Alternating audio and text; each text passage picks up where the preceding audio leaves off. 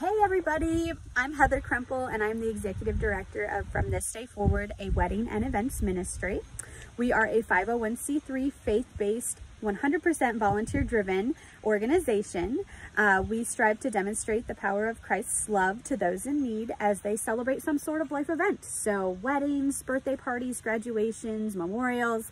We've done a little bit of everything. Many of our clients are facing circumstances such as job loss, military deployment, medical diagnosis that's causing them to push everything up sooner, a global pandemic.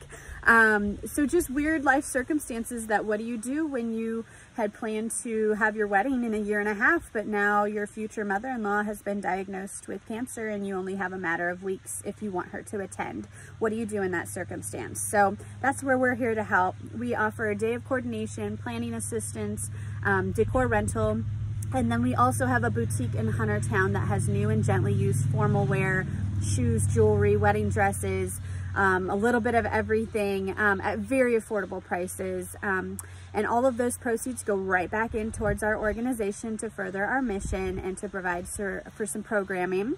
Our idea for the soup pitch is called Own the Night. We would like to create an opportunity to have a prom for individuals of all abilities, but we would like to have it be on a smaller scale.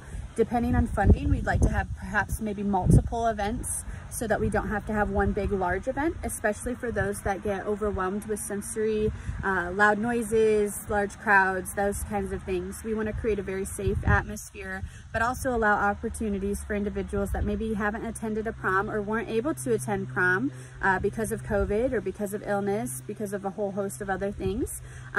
So we would like to create this opportunity, dancing, music, but again, have opportunities for other activities that don't just include loud music and large crowds.